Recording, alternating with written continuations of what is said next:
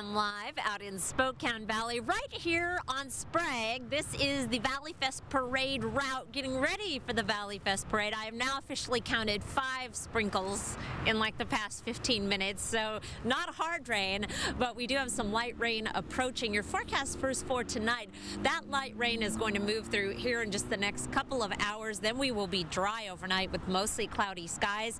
Overnight low of 43 degrees. Tomorrow, mostly sunny.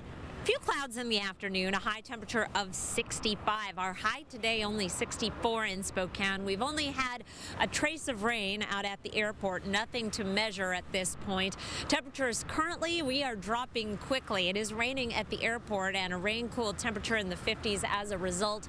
It is breezy. Wind gusts around the region in the 15 to 20 mile per hour range. Those winds will be dying down later this evening.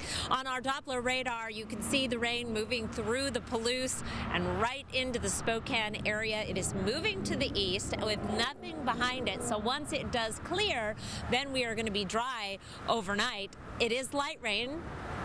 Fairly light rain, and so if you're heading out to the parade, be aware you might get sprinkled on, but it is not going to be much of a downpour. Satellite and radar shows high pressure building in behind this system for some sunny and warmer weather for the weekend. Overnight lows tonight will be mostly in the 40s, 30s in Deer Park, highs tomorrow in the 60s and 70s. And in your 7-day forecast, we warm up nicely. If you're chilly tonight, you can warm up through the weekend, and by Monday, we are into the 80s. It's going to be great weather for Valley Fest, and Spokane Transit has an amazing way that you can help kids stay warm this winter. And Beth Bowsley is here. Hi, how are you? Great, it's so good to see you, Chris. And good to see you too, Beth, and you brought me a bus. Tell me about it. Yes, it's amazing. We're so excited to see our beautiful bus. I saw it driving through the neighborhood as you did the other day too, and it is just gorgeous, and we're so excited to have this beautiful way to communicate to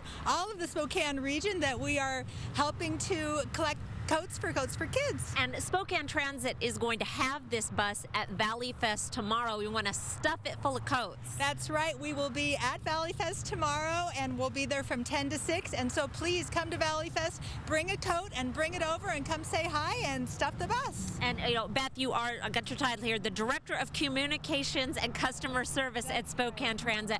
But you have been down in the Coats for Kids trenches, helping hand out coats, working with the kids. You've seen it firsthand, the power of Coats for Kids. I have to tell you, it really is one of my favorite parts of the job, and I hope to do it this year and years to come, and it really is just so rewarding. And our vision is to be a source of pride to the community, and I can't think of a better way to do that than to helping you get Coats for Kids. So it's wonderful. Thank you, Beth. And I have to tell Nadine, you're on the other side of the bus. They're going to close Sprague, so I'll show you the Nadine side at 6. But right now, you can see we have Derek Dice, Robin Nance, and Mark Peterson from Good Morning Northwest, and the good folks are longtime sponsors from Tomlinson, Sotheby's, Century 21, Bueller and Associates, and Butler and Associates rather, and Coldwell Banker Tomlinson. Our beautiful bus. I'm going to be marching in the parade with the bus tonight. Very exciting to see you down there, to see the bus, and more importantly, your army of volunteers who absolutely love this cause and love you, Chris. So cool to see that.